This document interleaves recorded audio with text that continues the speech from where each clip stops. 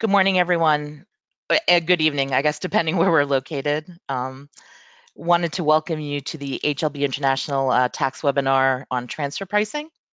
This is always a hot topic, so I'd like to introduce myself and my speakers. I am Marina Gentili from Witham, based out of the New York City office, and I lead our global transfer pricing business. My colleague Jason Fritz is on the line as well. He's a senior manager at Eide Bailly. Also joining us is Carlos Camacho from Grupo Camacho in Costa Rica, so he'll give us the Latin American perspective as well. Great, thanks, Marina. So this is Jason Fritz coming to you from the very cold Minneapolis, and I'm really excited about today's presentation. It combines two of my favorite things, and that's transfer pricing and talking. So hopefully everybody will enjoy this. Again, the format's going to be conversational, so the slides are really just meant to kind of help us kind of substantiate what we're talking about, but it's really not the meat of the presentation. What we're going to be doing is having a nice conversation about transfer pricing here. So why don't we kick it off, Marina and Carlos? So what the heck is transfer pricing? Who wants to tell us what it is? I can jump in quickly on that. So transfer pricing. From warm and beautiful Costa Rica. That's just for the Minneapolis guy. There you go. Carlos, I'm going to jump in and tell us what transfer pricing is. Just set the foundation, and then kick over to your end. But basically, internal pricing charged amongst affiliated companies that transact with each other, across a global country line is the most common, but it does have its presence on the domestic end. Anytime there's room for sort of tax manipulation with entities operating at different, with different taxes. And it's also, there are four main areas to it. I think we tend to think about a tangible good. For example, a manufacturer in Japan selling to a related affiliate in the US, the tangible good transfer between a manufacturer and a distributor. But it's also related to services. So it can be G&A services or some tech R&D type services. It's related to intellectual property licensing. Someone develops the IP and the rest of the global affiliates use the IP in selling the product. And that, by the way, that's technology related or marketing related IP, so a trade name, brand name as well. And then finally, the fourth category would be financing, loans, intercompany loans. So I think, transfer pricing tends to get a bad reputation in the press. You tend to hear about it on the negative slant, as if all these companies are out there trying to manipulate taxes through their transfer pricing. I've been at this about 25 years. I see that very rarely. I think there's a lot of, I think it's everyone's right as a multinational to minimize their global tax base, their global effective tax rate.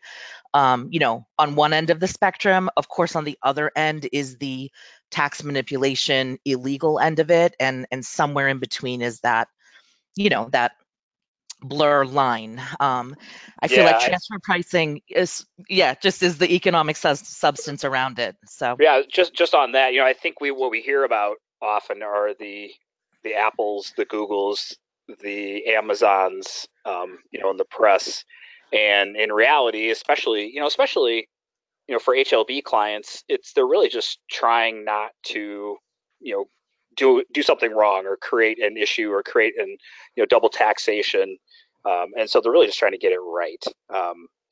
So we typically don't see the pushing of the boundaries like some of the larger multinationals.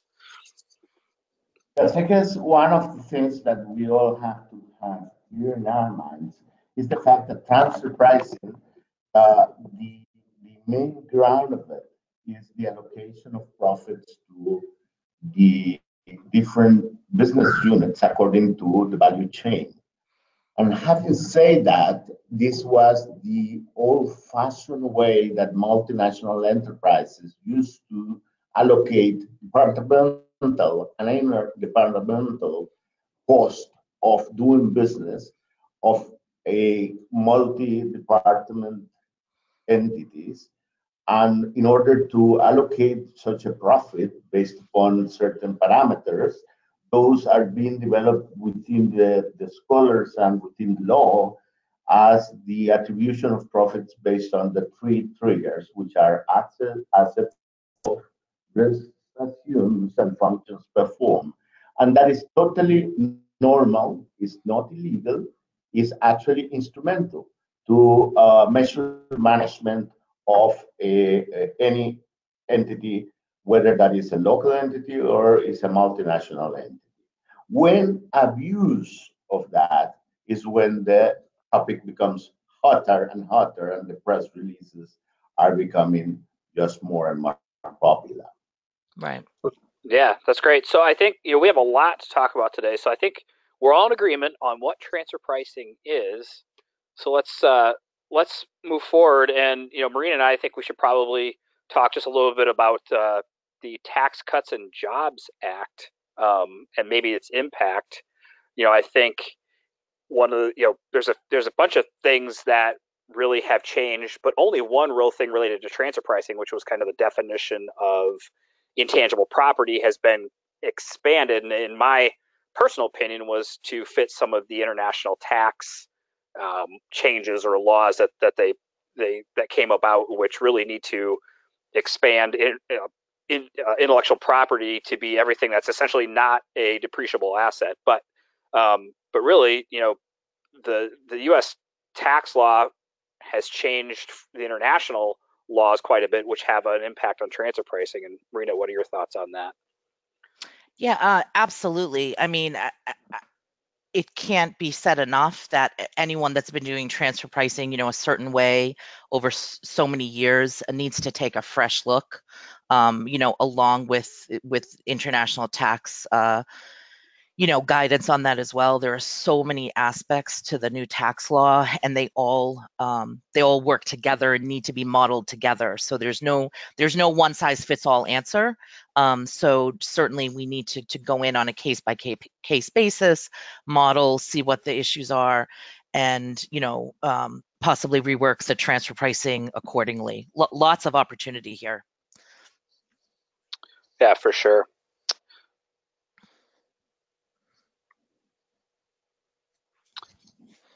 So recent, 2015, all the talk around transfer pricing was around BEPS, so base erosion and profit shifting. And I know personally, being located in the United States, what we've been talking about lately, like we talked about a minute ago, is the Tax Cuts and Jobs Act. But really, we do still need to be mindful of BEPS, and really, the changes it has brought about since the action items were essentially published in the fall of 2015. And really, essentially, in a nutshell, we need to think about the globe. It's not just a one country kind of situation anymore. And it was always a situation where you had to worry about both sides of a transaction. But now, in terms of thinking about transfer pricing, we really need to think of its effects globally, and not just if you have multiple jurisdictions. You really need to think of all of them, and really the transparency and the fact or whether income is being taxed somewhere, because that's really what BEPS is all about, is making sure that, hey, you're not just completely avoiding paying tax, and it's really you're paying it somewhere. So I guess Carlos, from your perspective, what have you seen from as a result of the BEPS initiatives? Yes, indeed, the base erosion profit shifting that was launched by the OECD in 2015 is created a lot of turbulence in the local legislation in several countries in Latin America, starting from those that are already members of the OECD, as well as those that are candidates to become members of the OECD. Having said that, the approach of BEPS all over the world has a different pace. Therefore, the measure of effectiveness of BEPS is still to be seen, as long as the first year of this country-by-country report is just being finished and the filing is in the process of getting grabbed together in a depository of the Global Transparency Forum. So I guess that the consequences of BEPS as far as legislation are already in place, and that is happening almost in all Latin American countries, and I've seen that happening as well in Africa and some Asian countries. But the main results of adjustments of BEPS are going still to be seen perhaps 2 years from now. But those are going to be a tremor in the international tax arena. Yeah, I agree completely, Carlos. I think we're just, everyone is getting their, the pain of having to comply with this now and what that means and the burden of collecting all this data and, a lot of it done, some with advisors, but also a lot for these bigger companies, having in-house resources to collect, a lot of this data from all the different affiliates. But there definitely remains to be seen, how it's used.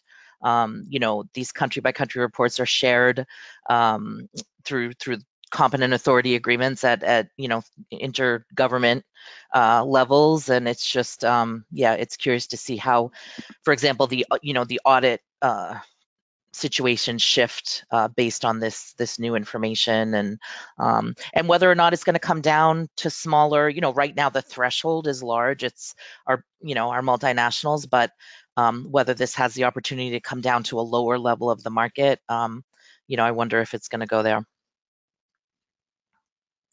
Great, thanks.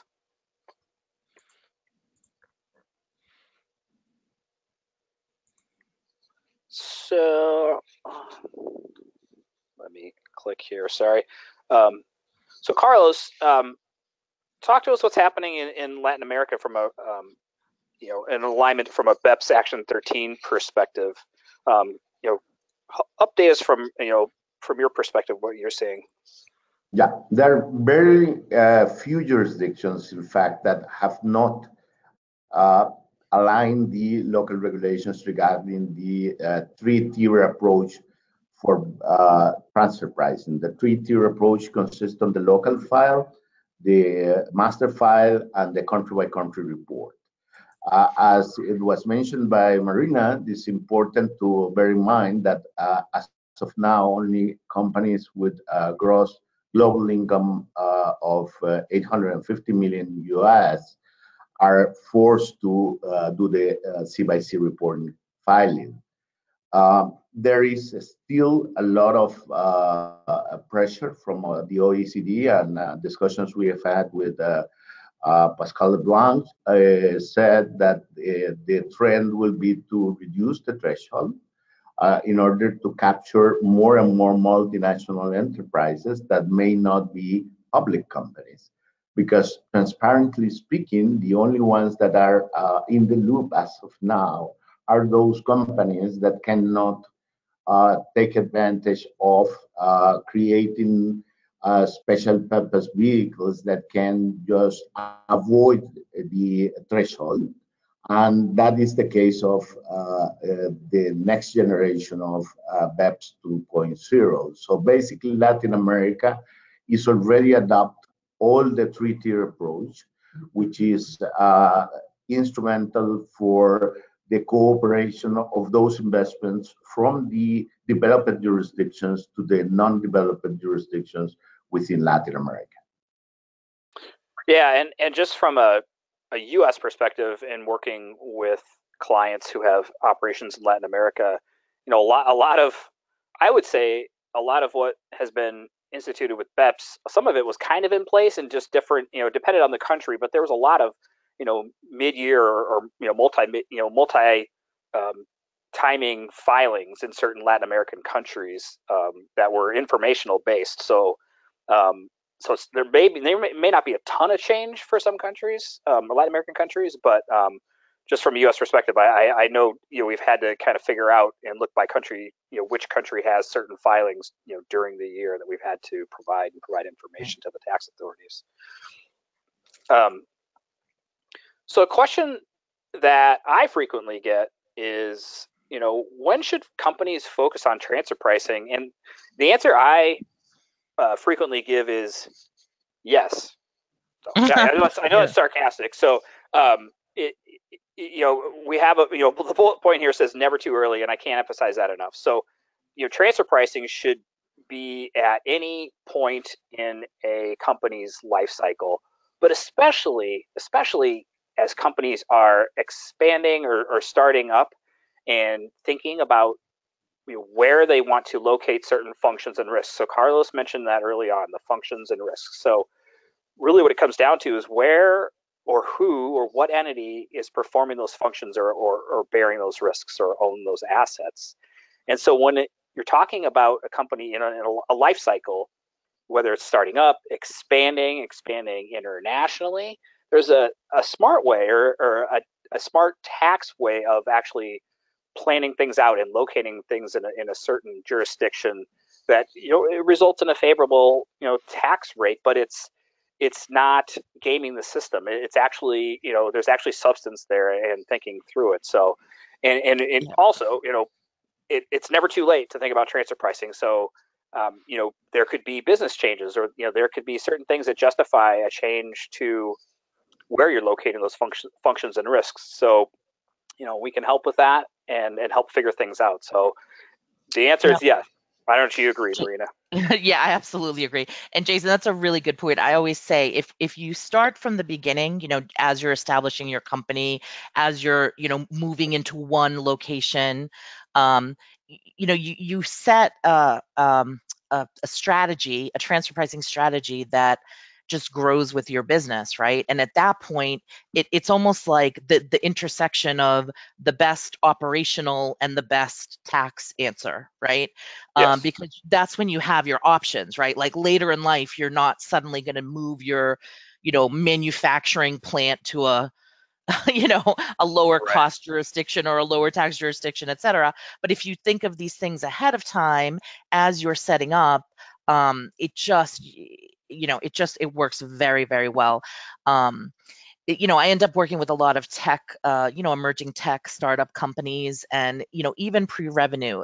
I like to plant the seed and explain to them that, yeah, your size might not be so big right now, but your intercompany transfers, the nature of them are highly sensitive.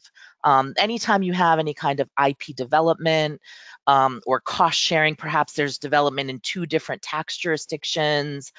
There could be stock-based compensation, which is very common with this type of thing. These are all very controversial areas of transfer pricing.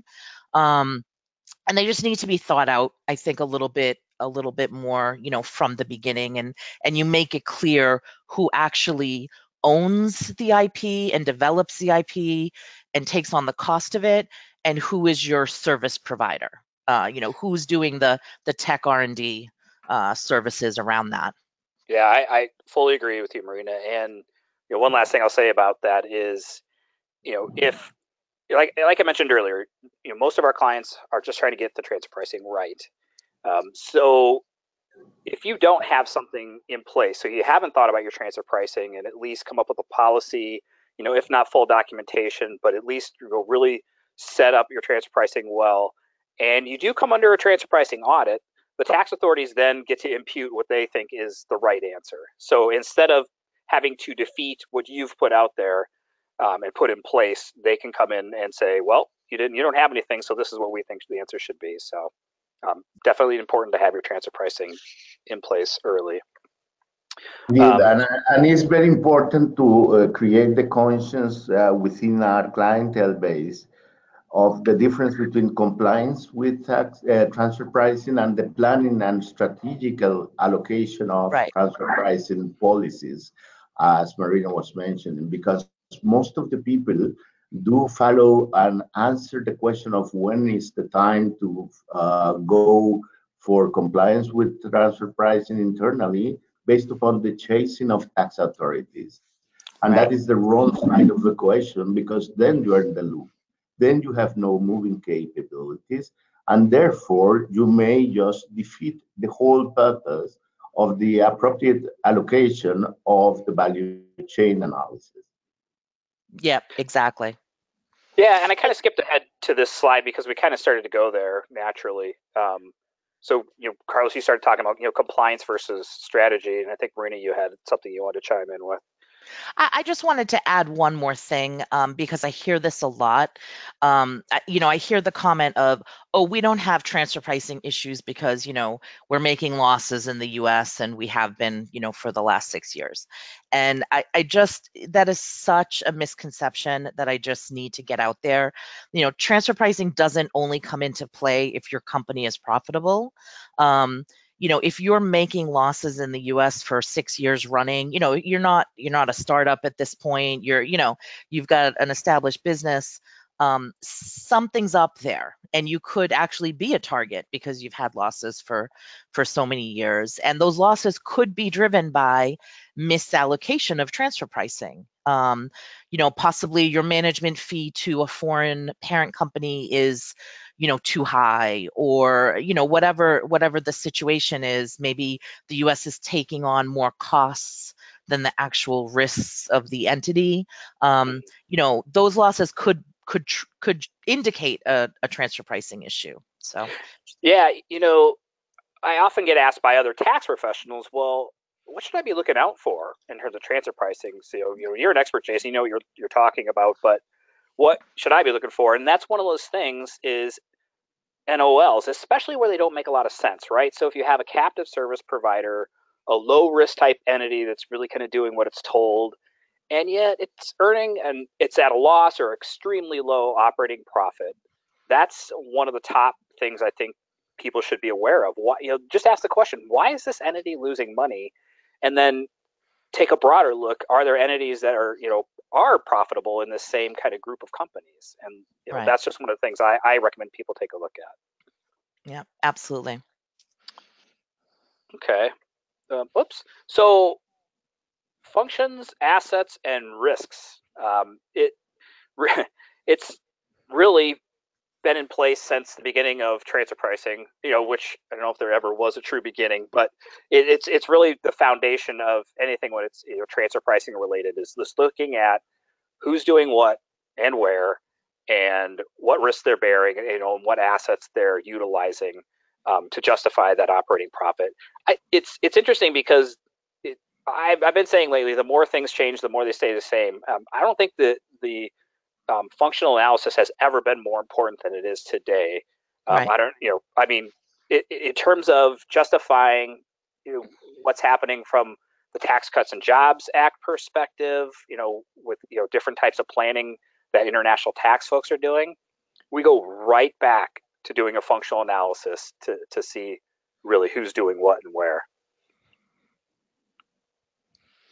It lays the foundation for your transfer pricing strategy, right? I mean, I Yeah, think a lot of times, that's what is people aren't getting necessarily about a FAR analysis or a functional analysis. It's not just saying, oh, um, entity A in Costa Rica is the manufacturer and entity B in the US is the distributor, like the end.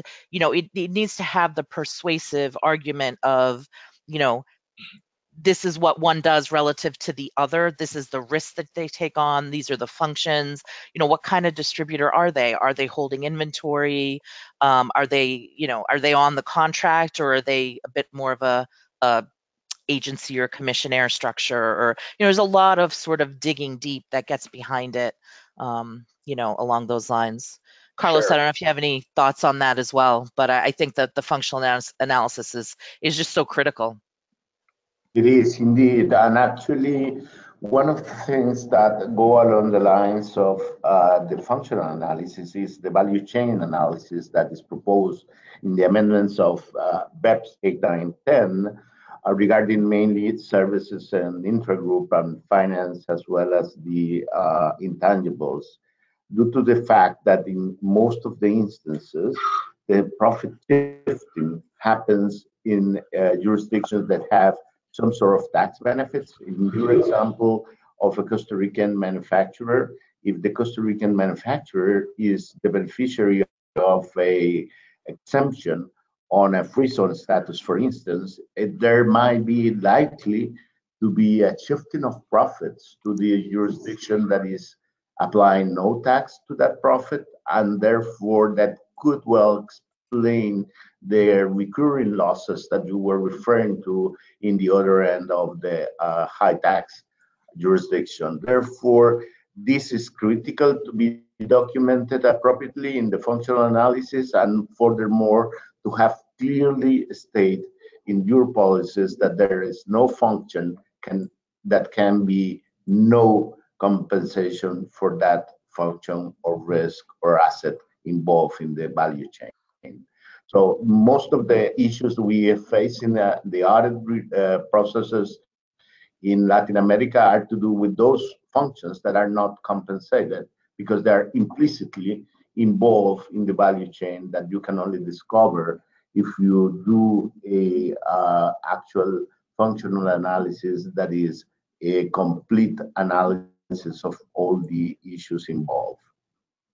That brings up a question to me, Carlos. Is sitting in the United States, and we often think of companies developing a lot of intangibles here and then sometimes offshoring them to lower tax jurisdictions.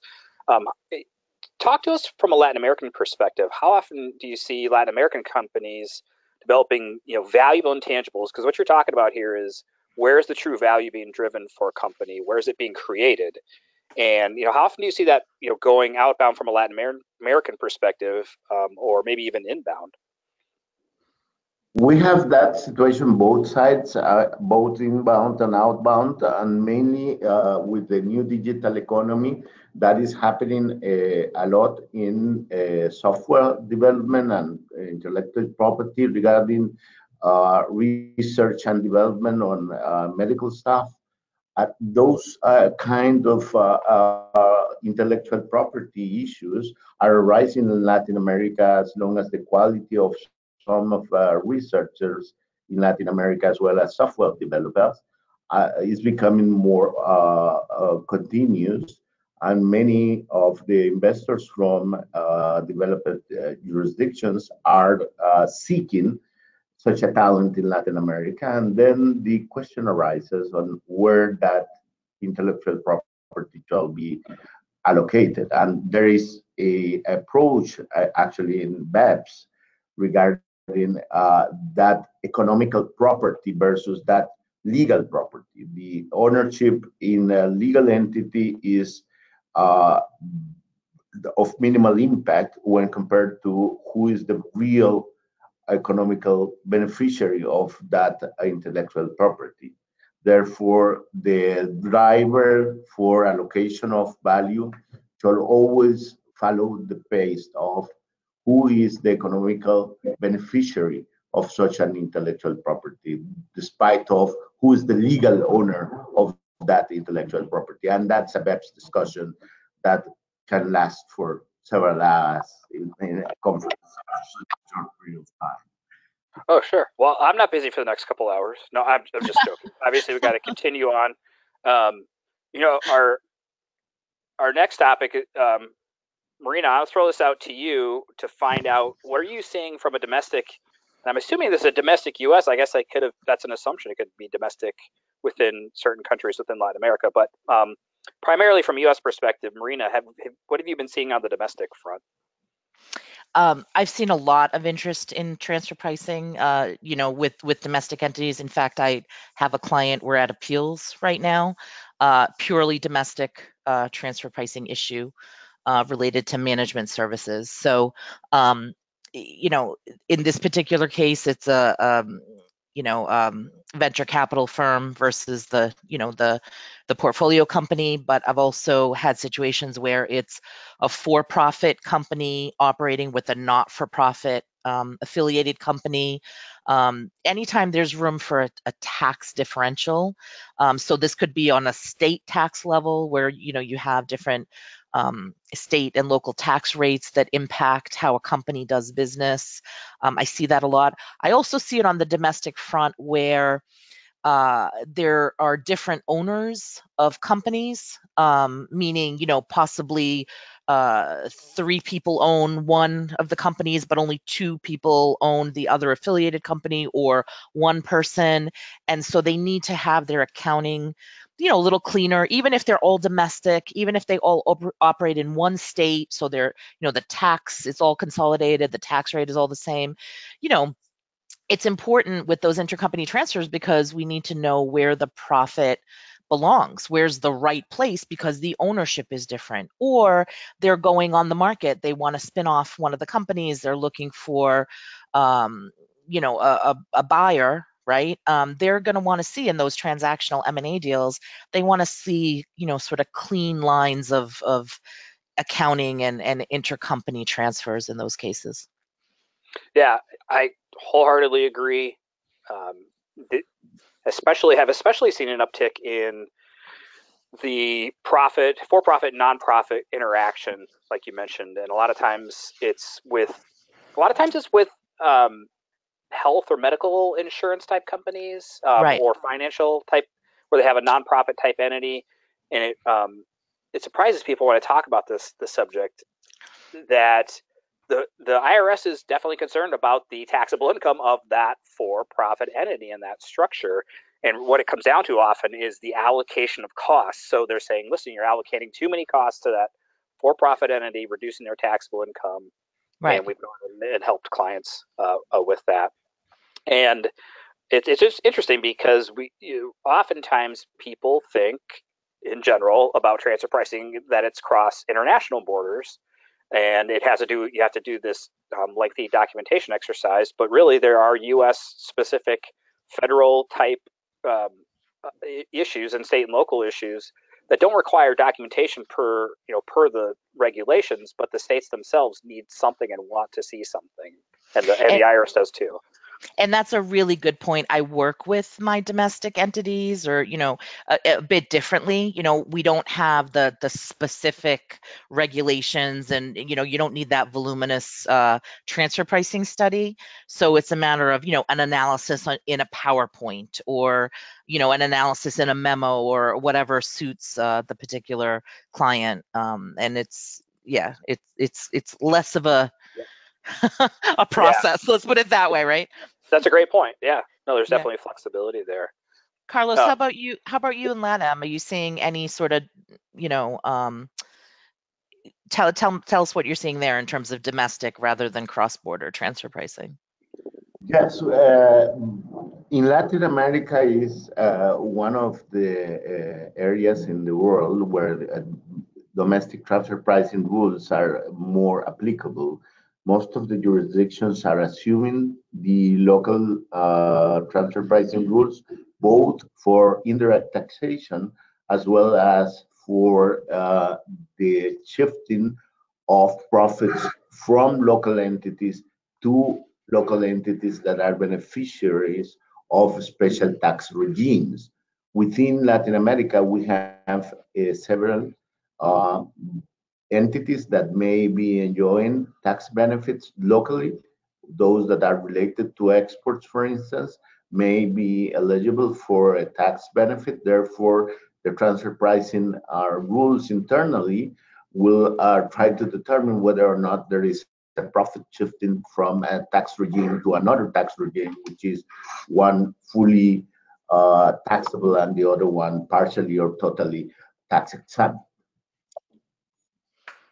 okay. Um, so this next topic, we have Latin America financing agreements. I will just say, in general, I come across people who forget that intercompany financing agreements, lending money back and forth, whatnot, guarantees, that's related to transfer pricing. That's an intercompany transaction between related parties, and there needs to be an arm's length rate of interest or some type of consideration.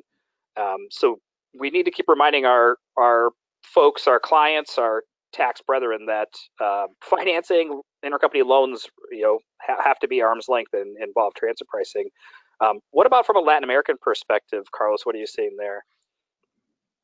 Yes, mainly the profit shifting erosion measurements regarding the company and intercompany tax deductibility is being limited by several rules, both the thin capitalization rules as well as a cap on deduction regarding the EBITDA as a way to avoid the intercompany financing. Yet there are several other measurements still to come. There are several other instruments that will control the financing agreements because there are composed transactions where the transfer of a property or transfer of an asset can be implicitly financed within it. So basically, the companies that are in that position may have a problem with the intercompany financing. So the beginning of BEPS Action 4 is just starting to see light in Latin America, and I foresee that this is going to be a struggling time for taxpayers within our region. Great, thank you. So I think I'm going to skip this topic and come back to it at some point. But I want to make sure we cover off on some country by country reporting discussions. We already covered a little bit, but what we didn't cover is how do we actually make sure we're compliant with country by country reporting. I guess Marina, I'll throw it to you first, and not to put you on an island, I'll definitely contribute. But what are you seeing from a country by country reporting perspective? I know, I guess from a personal perspective, let me say I don't have a ton of clients that trip the global revenue threshold to required for country by country reporting, but I know it's changing for certain countries and possibly going to be lowered in the future. What are you seeing right now? I'm seeing some very overwhelmed and overburdened, corporate tax departments, right? Trying to comply with this as if they didn't have enough going on before country by country reporting came into play. Right. It's an effort, right? It's a task, and a lot of it is not necessarily something an advisor can do for you, or it doesn't necessarily make sense to spend your dollars with that kind of advice, because a lot of it is very much internally driven. Contacting all the controllers in the different foreign tax jurisdictions and compiling this voluminous amount of specific data by each entity. So I'm seeing a lot of that. I'm seeing where we can help and come into play is around uh, the sort of, once you have it, what do you do with it? So getting it into the matrix, or keeping them in check with, like, the list, the checklist around it, the step list. How do we go about it? And then, of course, the files, whether it's the master file or the local file, and also being up to date on which countries require it and don't require it, because those are not set by country. The US, for example, does not require a master file or a local file. They still, we still have our normal transfer pricing, regulations, and, the annual contemporaneous documentation requirements that have always been there under 482. Mm-hmm. Yeah, I agree, and we've often kind of I'll use the word scheme, help somebody scheme how they're going to get all this data and really do it efficiently, and then do it annually. And there's the ground up, getting the information from controllers and financial statements and getting it that way. But then they're also, at least from U.S. perspective, having to collect it for tax purposes, 5471s and 2s, Right. and they're different forms. So it's a little bit of it's not top down, but I kind of call it a top down approach, where you're like, okay, you're collecting that data anyway. Let's start there, and let's go from there, and to kind of flow into the country by country reporting perspective. I will say, we talk about that threshold for the C by C report. But I know some countries, for example, the Netherlands, requires a master file and local file, and there's no threshold for that, and that's actually required now for much smaller companies. It's not necessarily having to trip that 850 million US or 750 million euro threshold in order to do the C by C report. Yes, I guess that threshold is a global threshold that is being set as the compulsory by the OECD, but jurisdictions are free to set their own threshold. And the other thing that is important to bear in mind is that the fact that a country is not requiring the country by country report may trigger the right of another country, another participant of the multinational enterprise to be able to apply a SOCOP type of rule whereby if US does not require the C by C report and there are substantial operations, let's say in Mexico, Mexico is able, according to local law, to ask and require the entity that is not filing in the US to file in Mexico. So basically, is giving up the right to another jurisdiction by having no local regulation on C by C reporting. So countries are getting into that alignment as well. Again, we are just crawling in the C by C reporting era, still to walk and run, and we'll see what happens with the U.S. in the next future. Great, I agree. Hey, so we did get a question in, just so you're aware, on kind of transfer pricing and technology companies. I think we'll try to answer as many questions as we can. We're going to be tight on time, but it kind of leads into at least a little bit into our next topic here, which is the digital arena. Which, sorry to use kind of cliches, but it's kind of it's a little bit of the new frontier. There's not a ton of regulations or opinions or things written on the digital economy and how to deal with it from a transfer pricing perspective.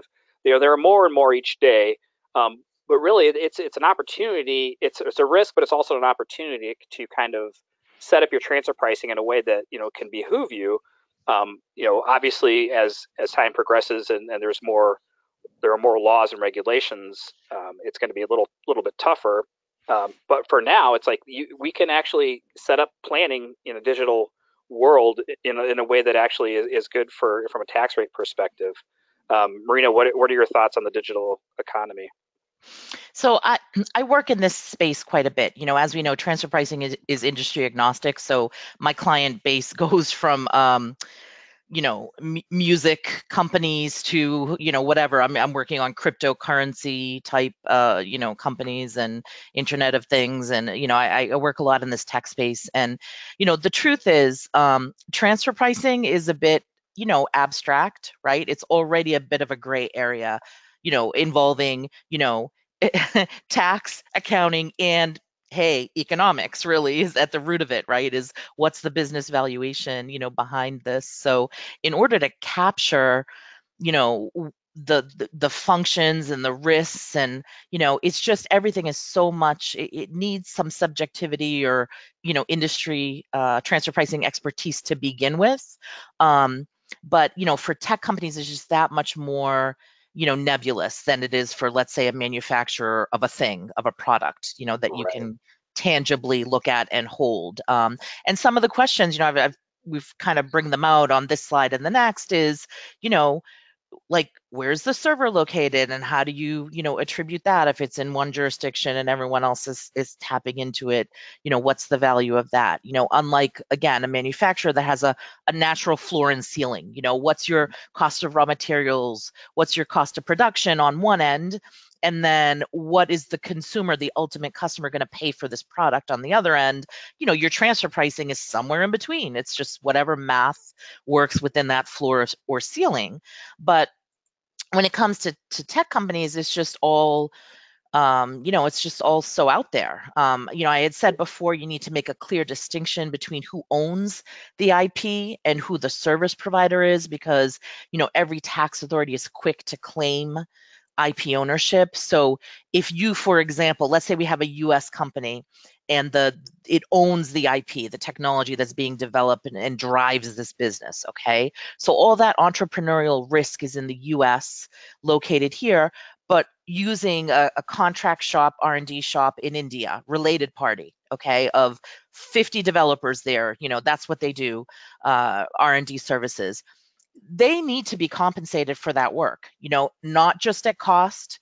They need to make a profit. There needs to be a markup profit element to it, because if you had to hire a third party to do that work for you, you better believe you'd be paying them, to do the work. And that's what sort of keeps the chains clean. India tax authority has less ability to claim IP ownership if the corporation in India is being compensated properly for the risks and the services that it performs. Yeah, yeah. I think you hit it right on the nail on the head, and I think it goes back to what Carlos was saying earlier about the value chain, and what we were saying about the functional analysis. Because the question that came in was, what do you in terms of like data? So data, big data is important, and it's a key thing that a lot of companies are after or assign a lot of value to. And so when it comes to transfer pricing, it's what you assign the value to, right? So up front. So what are you saying is most valuable in your business or in your supply chain? Is it the data that you've collected and have on customers, and whatever you do with that, or is it the ability to quickly disseminate certain data or certain content, right? So if you start to think about where you assign the value, we don't we don't mean to be, as transfer pricing professionals, purposely vague, but it does all depend. It all depends on how you in your business you really assign value. So is the data you've collected, is that truly what is valuable? Then you should plan around that. And on the flip side of that, you should also be prepared to document the profitability of the entity that either does or does not have access to that value or to that data. So Right. so it all comes again back to the functional analysis, kind of where what you're assigning the value to, number one, and then who owns that.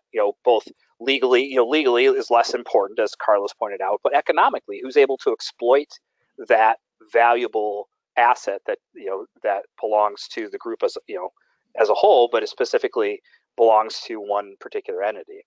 Right. It's very interesting because out of the 15 actions of BEPS, action number one is digital economy.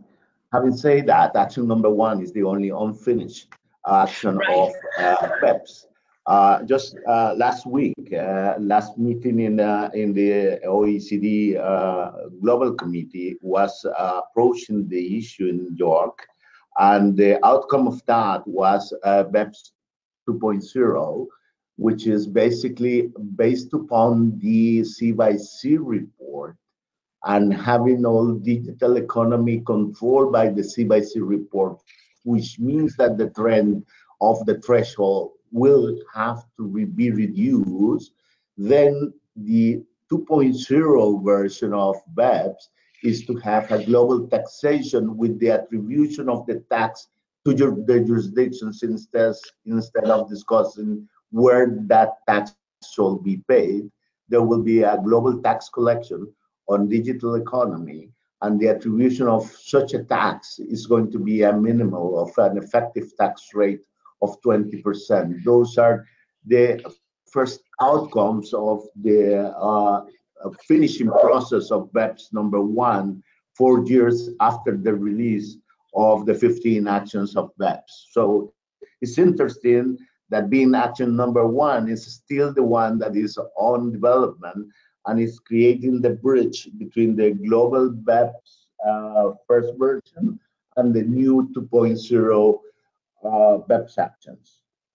I think, Carlos, that's really interesting and a really good point. And I think that just speaks to something we said earlier, where it's the most nebulous, right, area, right? It's the most gray area. So people at that level are having discussions back and forth about how to treat it, and it's just not so clear. I'm wondering what you're seeing in terms of like blockchain, smart contracts, the IoT type things in Latin America. I feel like there's a lot with that here in the U.S. and bringing a lot of questions. Yeah, Likewise, I mean, in Latin America, mostly the big economical groups are getting involved in the blockchain and also some IT. The fact of the matter is, Latin America is mainly a recipient of foreign investment. Therefore, as a recipient of foreign investment, these trends of the blockchain and artificial intelligence and even the digital economy is a concept that is getting within the regular day-to-day economy as a result of the import of those activities from developed countries.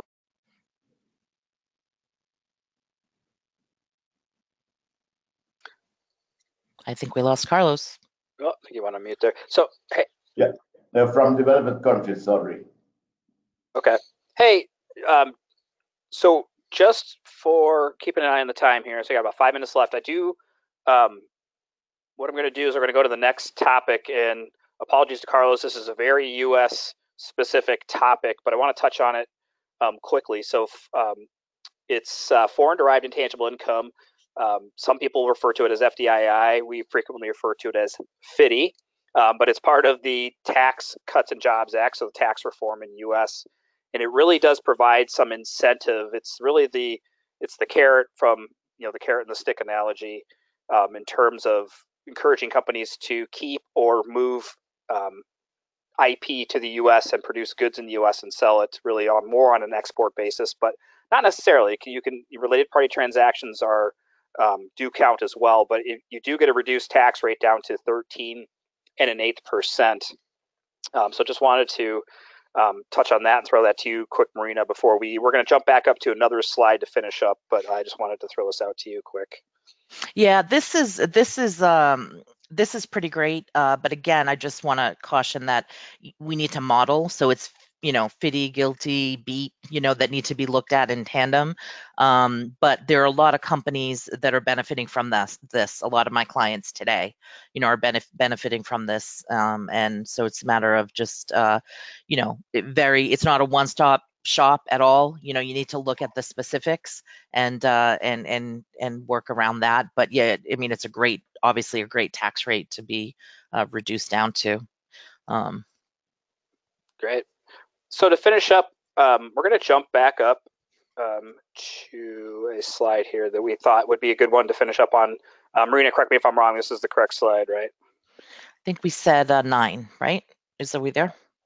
It's the compliance and This strategy. one, yes, this one exactly. Yep. Well, let me throw it out to you. Talk to us about how we should finish up here on our conversation. Yeah, just quickly, I know, we don't have too much time, but, I think the three of us have all, spoken on both ends of it. There's your compliance side, different countries have different regulations and they're all over the world at this point. Like, countries in Africa you would never think of have transfer pricing regulations or follow OECD guidelines. So this is a factor no matter what country you're operating in. There are penalties around not complying annually with your transfer pricing documentation. I know in the US they're very high, 20% or 40% of the proposed adjustment that the IRS could come in with. I know in other countries as well. But there's also, I try to be a positive person. So I like to work in the other space, the space of the strategy and the value add. It is really transfer pricing is the number one tool for proactively, strategically minimizing your global effective tax rate. It's just a great tool for that. So, start it early. In a perfect scenario, we've got these sort of three entities. One would be like the entrepreneurial risk taker or the headquarter that owns the IP. Ideally, that would be in the lowest tax jurisdiction because that'll get the most profit in the global model as the technology blows up and really drives the business. Then you've got service providers, whether they're tech service providers or other, in a low labor cost jurisdiction. You have sales and marketing people, obviously where your customers are, because, in the end, this needs to make operational sense to your business. The tax doesn't drive the business, but, starting off early, you can go hand in hand with the planning that way. So great. And Carlos, you touched on this earlier. You mentioned the words compliance and strategy earlier. Why don't you finish up for us and talk to us from your perspective? Indeed. I guess that one of the things we all have to bear in mind is that most of the globe is aligning the transfer pricing guidelines to the OECD module. In fact, one great development in Latin America is Brazilian case. Brazilian transfer pricing system has always been an inside viewing, and they have committed already to align their system of transfer pricing to the OECD module. So we're going to be just coexisting in two worlds, the US module and the rest of the world module. And this will create a great deal of a challenge on the planning side as well as on the compliance side. Great. And that brings us to, oh my gosh. Exactly 11 o'clock. exactly. So, yeah, don't have time to open the mics up or anything like that for questions, but we're happy to, if you want to put a question in the chat box, feel free. We'll try to get back to you as soon as we can. I guess we hand it off or say goodbye. Yeah. Well, wait, two quick things. One is that if you have a tax question and after this event, you can always email tax at hlb.global, and that will come to the International Tax Committee, and we will get it over to Marina, Jason, and Carlos and get you an answer. And the second thing I want to remind you of is the last Tuesday in February, we will have the fourth in our series of webinars, and it will be on Brexit. So look for the announcement of that webinar coming up in 1 month, the last Tuesday of February.